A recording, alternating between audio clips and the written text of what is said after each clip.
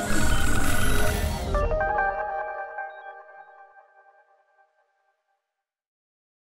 this is Edward and Sam from Inventables with a product showcase video of our family of Up 3D printers. And our huge selection of PLA and ABS filament. It's huge. This is the Up Plus 3D printer. It has an open frame style, an open build platform, 200 cubic millimeter total build area. It takes both ABS and PLA filament, 1.75 millimeter. Has a heated bed, and retails for about $1,500. And this is the Up Mini. And what I love about this printer is I think it's one of the first desktop 3D printers that looks like it could be a coffee machine, it could be on your desk, it could be in your kitchen counter. And it could probably really fool people to thinking that Do not put coffee in that machine. It is not a coffee maker. It is not a coffee maker. But it is a 3D printer, and it is $899. So for under $1,000, you can have this printer that actually has the same build platform as the Up Plus. So don't let the name Up Mini fool you. And basically the main difference between the two machines, they have the same print quality. They would take about the same time to print the same part. The main difference is that it has this heated chamber. And the heated chamber is pretty cool. The idea behind it is to basically keep the temperature inside the machine, like around the print area, consistent, which many people believe leads to higher quality prints and or more consistent printing in terms of avoiding failed prints.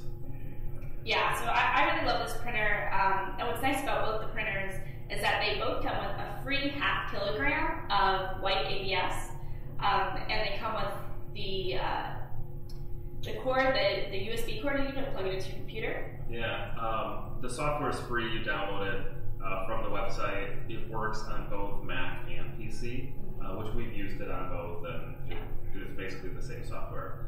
I think the best thing about both of these is the fact that we literally took them out of the box and assembled them, which basically meant like snap the extruder on, and then plugged them in, and they worked. We were printing easily within 30 minutes of cutting the tape on the top of the box. Yeah, and they come with everything you need to start printing right away. Yeah. And if you get tired of the white ABS that it comes with, we have a huge selection of both PLA and ABS filament at 0.175. So every filament we have will print on these machines and most other FDM printers. Yeah, basically any 3D printer that doesn't take one of those cartridge style filament spool things, like if your printer just takes filament, 1.75 millimeter, this will work. Yeah. And what's really great is we have pastel colors, we have fluorescent colors, we have natural, of course, black and white. This one's called grape. It looks pretty great.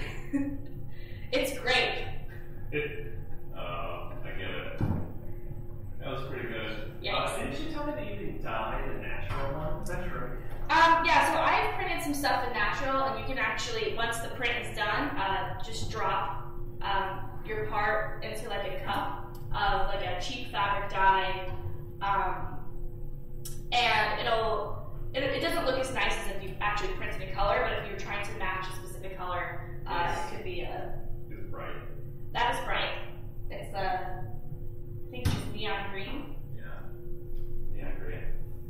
So I don't have anything else. Do you have anything else? I don't think so. All right. Take care. Bye.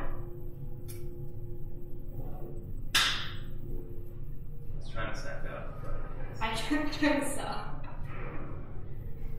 Sam, where'd you